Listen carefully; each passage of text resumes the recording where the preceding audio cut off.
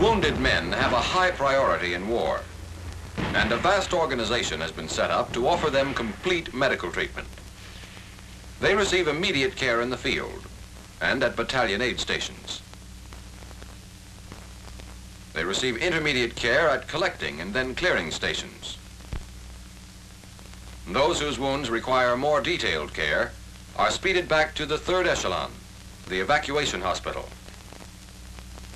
Here is the point in the chain of evacuation where facilities are provided for treatment of all casualties.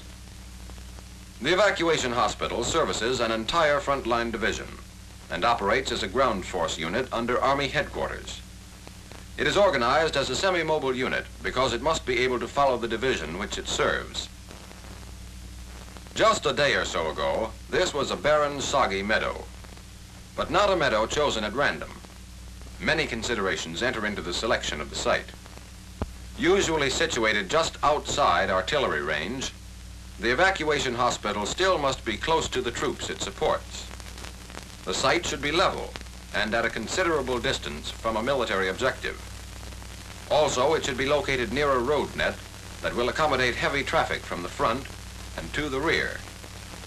As the hospital goes up, the scene may look like one of disordered confusion. But behind the scene is a well-ordered plan of construction. This is a workable layout, though it may change with circumstances and vary with terrain. The receiving and sorting tents are the first to go up. After that, in order, come the pre-operative tent, the shock tent, and the operating tents. They are put up in this order so that within an hour or so, the hospital is ready to admit and care for patients. Then the remaining tents of the professional section are put up. These are followed by the construction of headquarters and the administrative departments. While construction is going on, trucks assigned to the unit continue to bring equipment to the site. 2 shuttles are required to transport the entire hospital to any selected location.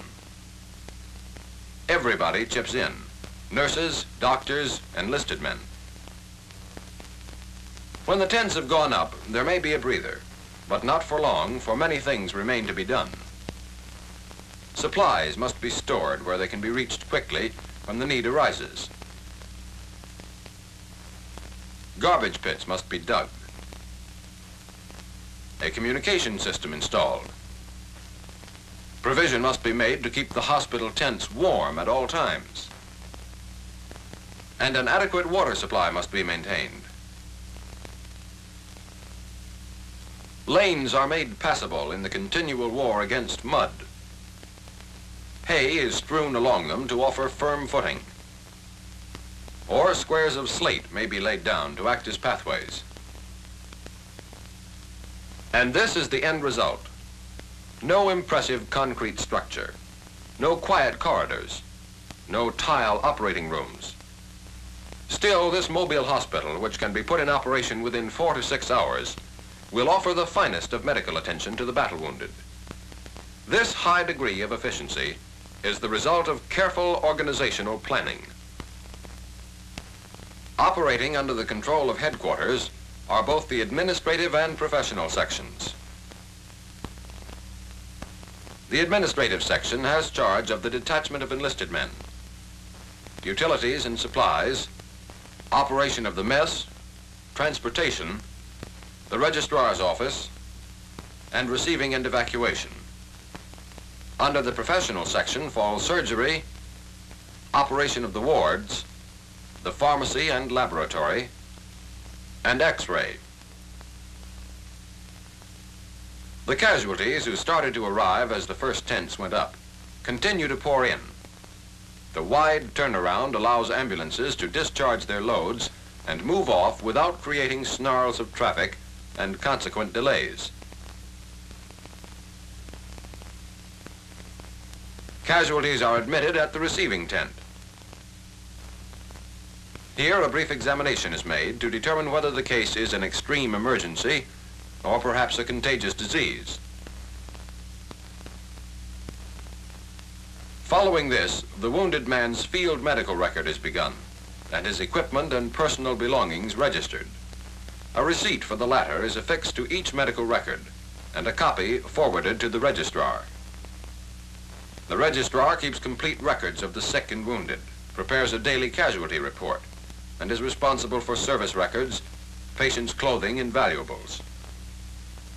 An enlisted man, assigned to the registrar's office, assists in the storage and safekeeping of these personal belongings. Meanwhile, casualties are taken to the sorting tent, where a further examination will be made by an officer, expert in wound diagnosis, to determine the priority of treatment. Here, if a man is found to be in pain from his injuries, morphine may be administered. Casualties are then assigned to a specific section or ward. Those suffering from shock are removed to the shock tent, where, after the usual blood test and preliminaries, infusions of blood or plasma give them the strength necessary for later surgery. Post-operative patients suffering from shock are also treated in this tent, and equipment is available for transfusions. The X-ray tent is normally adjacent to surgery. Enlisted men, usually trained at an enlisted technician's school, perform the vital pre-operative function of taking X-ray pictures. And here surgeons interpret X-ray films, do foreign body localization, and fluoroscopy. Casualties ready for surgery are taken to the pre-operative tent after a trip to the bath department, where they have been prepped. Pre-operative patients are checked for hemorrhage, shock, presence of tourniquets, and blood vessel or nerve injuries. The wounded man is now ready for surgery. But surgery must be made ready for him. Sterilization is just as complete here as in the finest general hospital at home. Instruments are first washed and cleaned. Rubber gloves are sorted and prepared.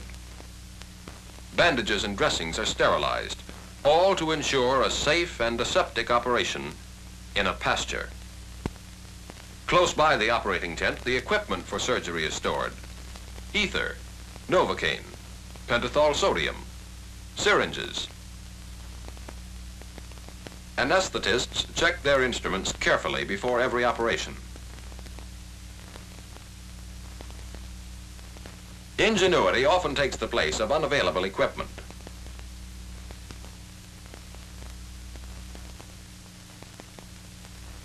To the operating tables of the evacuation hospital come a stream of war-wounded men.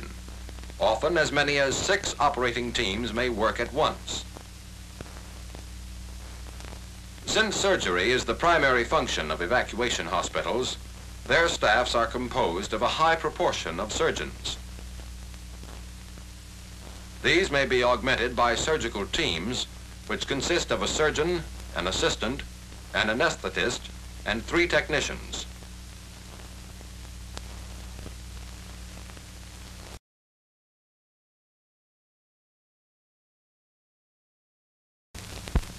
If casts are necessary following surgery, they are applied in the operating tent. The evacuation hospital frequently has orthopedic teams attached for this purpose. From surgery, the casualty is removed to the post-operative ward, where the slow process of convalescence begins. Here, morale is often as important as medical treatment. This kind of a close shave gives a man a new outlook on life. Perhaps you couldn't find this holder for sale at your local drugstore, but it looks pretty good to the man whose hands won't hold a cigarette for some time. A few puffs, a smile, and that contraption was more than worth the trouble it took to rig it up. The medical wards include on their staff officers especially trained in internal medicine and others in neuropsychiatry. Under pressing combat conditions, a section of the wards may be utilized to provide more beds for the operating section. Laundry for the wards and operating tents is always a problem. Sheets, towels, robes, pajamas must all be ready for each incoming patient. Therefore, a mobile quartermaster laundry unit is usually attached to the evacuation hospital. Serving the entire professional section are the laboratory and the pharmacy. Refrigerators keep biologicals and blood specimens from deteriorating. The laboratory is equipped to perform urinalyses, blood counts, blood typings, and other testing procedures. In the pharmacy, prescriptions are filled and drugs are stored and issued. Full records must be kept of all narcotic issues. Whole blood is stored here in a refrigerator and is drawn upon whenever needed. The dental section is equipped to handle all dental procedures, including laboratory work.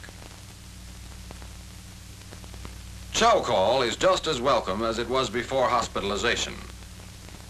Food for the hospital's patients is prepared by a specially trained mess personnel, and the meals are carefully planned by an expert dietitian working with the mess officer and his staff.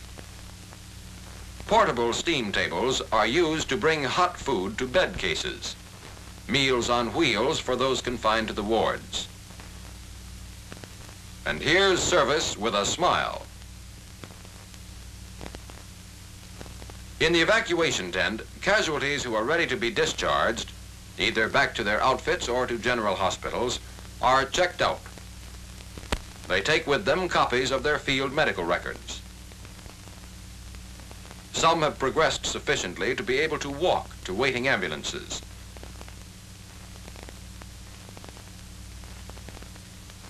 Others are still litter cases who here begin the first leg of their journey back to general hospitals in England and the United States.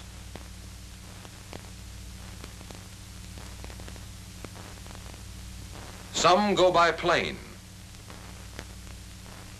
Others are evacuated by hospital train. And still others cross the beaches to waiting LSTs. The evacuation hospital has done its job.